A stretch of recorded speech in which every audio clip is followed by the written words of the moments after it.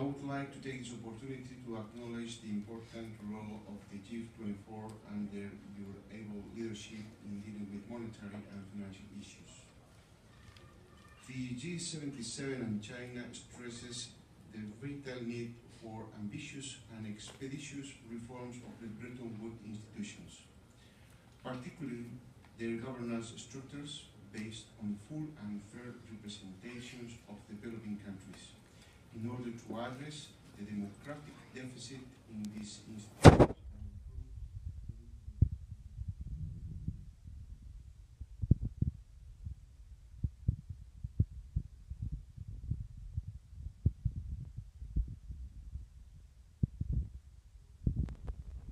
At least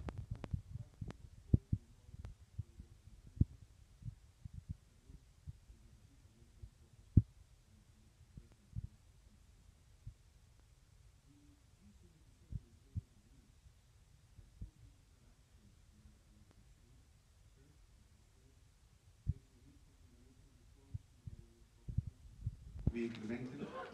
Second, the IMF must provide more comprehensive, even-handed and flexible financial responses to the needs of member countries without imposing procyclical conditionalities, respecting their need for policy space. The G77 on China stresses the importance of the participation of developing countries from the outset in all discussions on international monetary reform and in the operation of the new arrangement for special blue rights in the International Monetary Fund. The group calls for strength of the United Nations role in the international economic and finance affairs, including its coordinating role in global economic governance. Likewise, it's important to promote greater cooperation between the United Nations and the international financial institutions, including the early review of implementation of the cooperation agreement between the United Nations and the Bretton Woods institutions.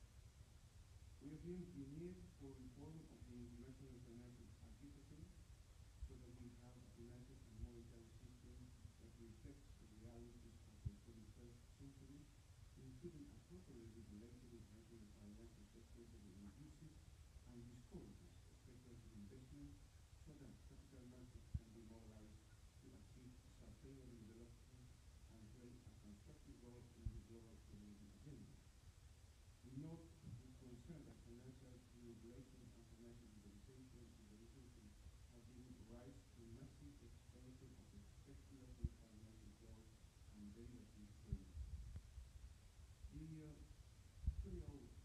The 2008 financial and economic crisis has illustrated that international finance has created an economy of its own, which has become increasingly disconnected from the real economy production, direct investment, job creation, poverty eradication, inequality reduction, and wealth growth.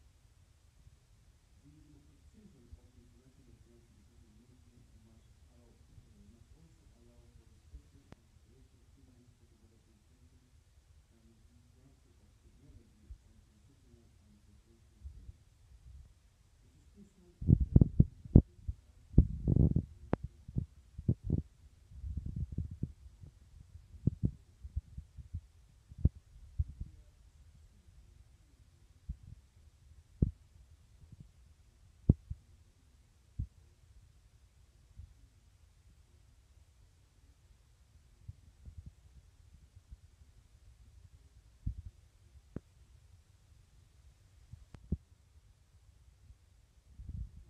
Our main task is to overcome inequality, since the concentrations of wealth coexisting with poverty and hunger emphasize and exposes the unsustainable patterns of consumption and production.